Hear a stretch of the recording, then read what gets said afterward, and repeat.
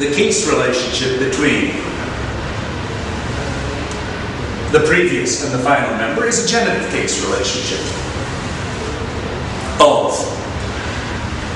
We can have all the other case relationships, that is accusative, dative, locative, instrumental, and so forth. So it can be by, of, in, from, and so forth. This is what's known as a Tatpurusha compound. And we have an enormous number of them in Sanskrit and in Tibetan. We can call it a dependent determinative compound, as opposed to the next one, which is a descriptive determinative compound. Say, for example, that we have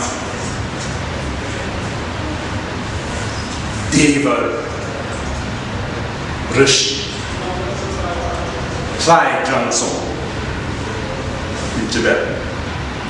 A Rishi, a seer, who is a Deva. In other words, it's not the seer of the Deva, as if he had his pet seer. It's one who is a Deva, is a god. Now, in Tibetan, this would be given as Klai Jansong. In other words, you can hear a genitive case there. So you may be thinking, whoa, wait a minute. Does this actually come out to be a kind of Tatpurusha? No. The genitive, and this is one of the pleasant things in Tibetan, can be used to indicate possession, and is often used to indicate possession in a Tatpurusha compound, but it is also used in a descriptive determinative compound, that is a karmadarya, as in this particular case. That is, it is a seer who is a god. To take another example, with a genitive being used in this way, readers of elementary logic texts probably know Sutlayena, or Sutikechelayena Niyore, Kadokta Yipisu. In other words, the division of form into shapes and colors.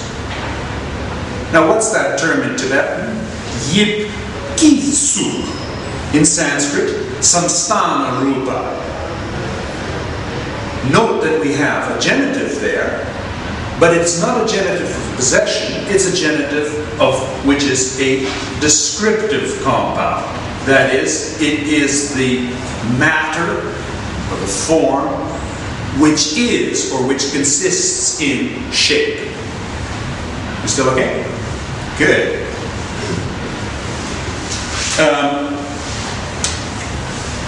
Okay. These compounds, as I said before, can be combined in very complex ways. But for the moment, I'm trying to take the most simple paradigm types of cases. And these two, in a sense, are very closely related. They're determinative compounds, but they work differently. This one is if we have a compound.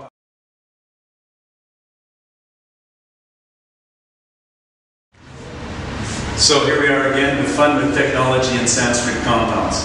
I was saying that these two are related in the sense that they are both determinative compounds, but the one is, but they function in a different way. In that this one will use oblique cases, and this one, the karmadarya, the descriptive one, in a sense uses the nominative case. That is, it's saying that a certain X is Y. Not that it comes from, or that it is in, or in some other kind of oblique case like that. So descriptive in the sense that it provides a description, a further specification of the last member of the compound. Now let's move on. Previously I was at this talking about the Bahuvrihi's Drumam, the so-called exocentric compound. Bahuvrihi, someone who has a lot of rice, who's rich. Exocentric, why? Because they refer to and actually modify another noun. So, for example, we might have someone who is, it's not a flattering thing to say, is horse-faced. Ashvamukha. Or we might have a family which is a two-car family. Or we might have someone dark in color, Krishnavana. These types of compounds are very often, but not always, indicated in Tibetan with the chen. Chana chen. Deshinchepe Nimbo chen, who has as Nimbo, as Garba, as essence, as embryo, the Tathagata. That is an exocentric compound. That's one interpretation of the term Tathagata Garba as an exocentric compound, as essentially an adjectival compound. One way to render a Bahuvrihi, an exocentric adjectival compound, is simply by saying, who has as face, or who has X as Y. For example, who has as essence the Tathagata,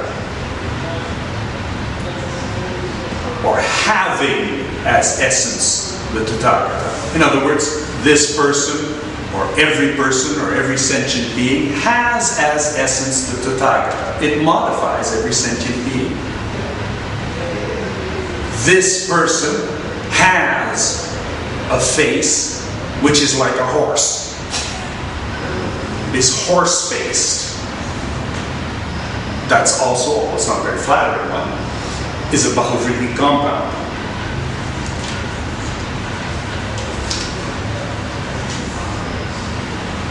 Okay, those are the basic structures. And they constitute the type of analysis which one has to apply, or at least be able to apply if called upon, and sometimes in an iterated fashion, in order to interpret a Sanskrit or a Tibetan compound.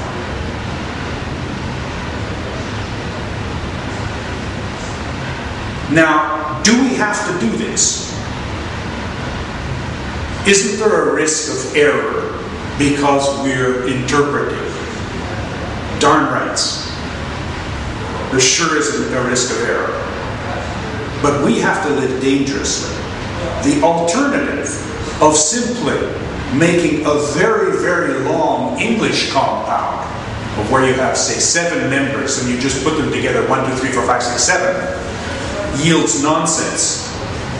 Whether you're a Tibetan, whether you're an Indian commentator, whether you're an English translator, you have to interpret. They all did. We do too.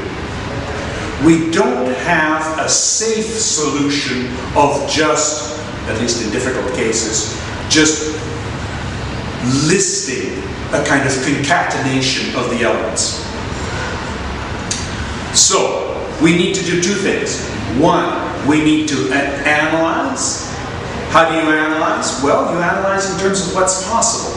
and what makes sense.